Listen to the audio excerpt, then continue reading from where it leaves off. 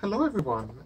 So I've got this new balcony, and what better excuse to buy new plants. And in the last couple of weeks, since I've been in this new city, I went to supermarkets, look at what kind of plants they have on offer, but also to some garden centers. And I bought quite a few very nice plants. And looking at the plants that I bought, there are actually like two dominant themes, and I think that's something I really want to go for on my new balcony. The first one is purple. I have a lot of purple plants and or shades of purple. And the other one is texture. So I want to have like a little bit more excitement when it comes to different textures on my balcony. And yeah, I will show you the plants that I bought essentially. So let's start with my all-time favorite plant, which is a Heuchera. Of course, I couldn't have a balcony without a Heuchera. In Germany, Heucheras are called Purpurglöckchen. So this is a Heuchera melting fire,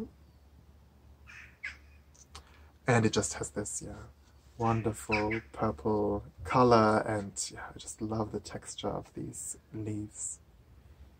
So curly in a way, and they're winter hardy, so I bought them in autumn, but they will survive the winter, so that's very good to know when you buy plants that late in the season. And then something I haven't actually bought before, those are Heucherellas, and I feel like they look very autumny. And yeah, Heucherellas in German are Schaumglöckchen. Quite a cute name.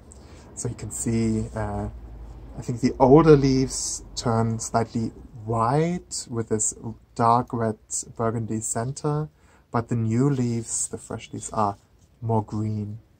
But I think this goes quite well together with the purple of the Heuchera. I think they match very well. Yeah, so this Heucherella or Schaumglöckchen is a gold zebra, just in case you're interested in this plant. So Heucherellas don't tolerate as much sun as Heucheras do, but I will put them into a slight, not the most sunny spot on my balcony. Okay, to continue the purple theme, I bought some more plants. Oof. So this is an Alphina Thera, and I think that's such a beautiful purple. Ooh. Especially when you see the underleaves, it's even shinier, the purple. Yeah, so you can, there's a lot of purple foliage interest so far. And I have even more purple foliage interest, but it goes more into pink. Look at this. So this dark purple center, but then slight pink edges.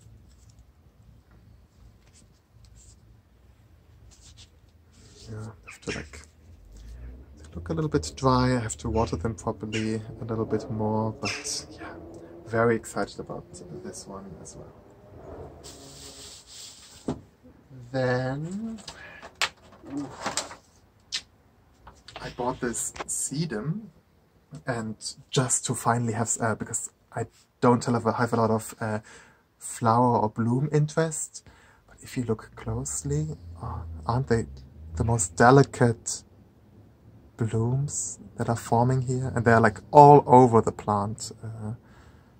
Yeah, so it's like it has like succulent leaves, but they are winter hardy as well. And I was thinking of maybe placing them somewhere here to spill over a little bit. This might look beautiful.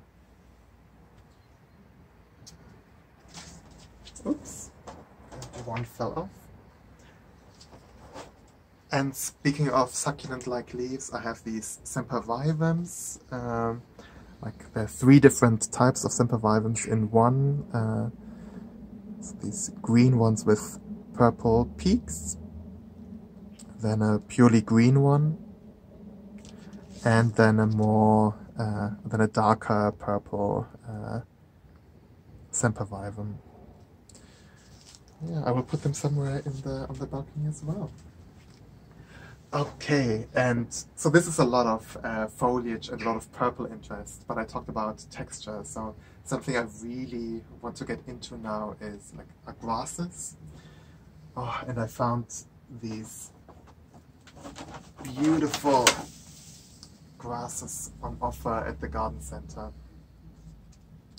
So those are Pennisetum alopecuroides, and they are winter hardy. And yeah, just looking at them, I feel like I really want to touch them, and they're just beautiful. I need to, of course, yeah, they were on offer, so you have a lot of spent stuff here. I will just cut this off, but I think these seed heads are just very beautiful. And if you look closely, you can see the seeds.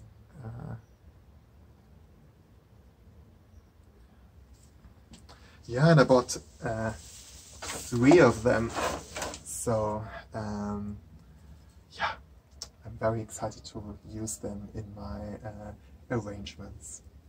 And then finally, a plant that isn't really an outdoor plant, but I had some in London and I wanted to, not this particular type, but again it goes quite well with the purple theme, even though this is more like black and red. Is this polka dot plant? So that's one of the indoor plants that I actually bought. So I would say like it's black leaves with red polka dots, and oh, I'm very excited about this. And I think it needs probably a light pot, and then it really shines, it really pops.